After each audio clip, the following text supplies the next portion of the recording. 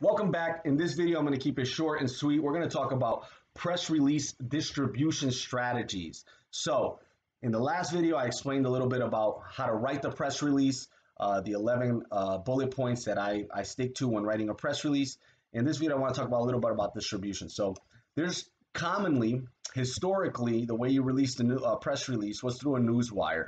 And these newswires would put the press release on the newswire, and people that would go to the newswire would be a journalist. So the journalist from the New York Times or USA Today or any major syndication will go to the newswire, look up the story, and write another story around that press release. These still exist. So the first place you want to distribute your press release is in a newswire. I'll put together a list and put it underneath this video on YouTube, and so you guys have a baseline of understanding where to release them. Now, there's free newswires and there's paid newswires. The larger the newswire, the higher the distribution, meaning it shows up on more platforms. Now, today in 2019, when I'm making this video currently, newswires are almost obsolete in the sense that journalists aren't necessarily going to the newswires anymore for stories. They're going to social media, they're going to blogs, they're going to other news channels. So very little gets picked up from a newswire. If you're a public company or a private company and you're putting a newswire on PR Newswire, it then becomes your job to redistribute that newswire. So a little trick that I have that we do at Servitude Intelligent Relations is after you issue the press release, we syndicate it through social media channels. So these are, whether they're your own or someone else's social media channels, you want to pump them out to gain more traction, because you can't assume just because you published it on a newswire that people are going to come read it. So after you publish it and quote unquote distribute it, which is the traditional sense, if you go to most PR agencies, they're going to say, well, just put it on the newswire. But that's not enough. We redistribute that newswire. So one way we do it is by issuing it through social media. Another way we do it is once it's on social media by running paid ads to that newswire, or to that press release, I'm sorry. So let's say you have a press release, Servitude Farming decides to start a chicken raising operation, an egg farm.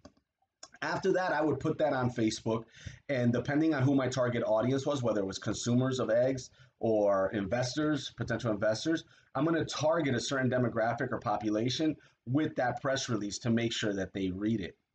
So that's one way to redistribute it. Another way is to directly email the press release to specific journalists. So journalists now have a breadth of things to write about. Every day content is getting produced online. So it becomes very cumbersome for the journalists to understand, where should I pull this data? So sometimes it's good just to directly email that journalist and send them that press release. So for example, back to the egg farm example, if I issued that press release, one of the very next things I would do is maybe go to all the farming publications, farming blogs, even farming vlogs on YouTube, and send them that press release. Make sure that they read it, make sure that it's noticed. This strategy can also be done on social media by tagging the right people, or commenting under the right people's posts, or direct inboxing someone on LinkedIn.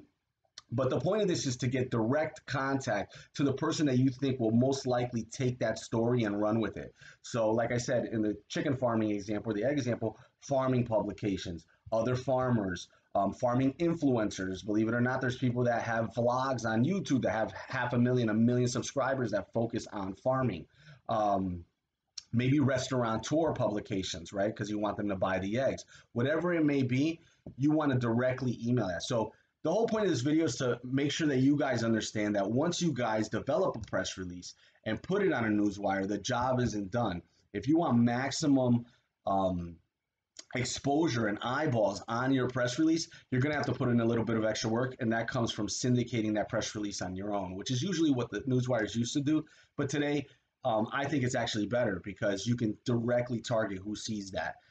So go out there, publish a newswire, and then if you want, here's another little hack, another little trick. You can automate some social media posts. So depending on what platforms you're on, like Twitter and Facebook, there's ways to automate those posts to make sure that they go out every 3 days, 5 days, 10 days, every month, every other month.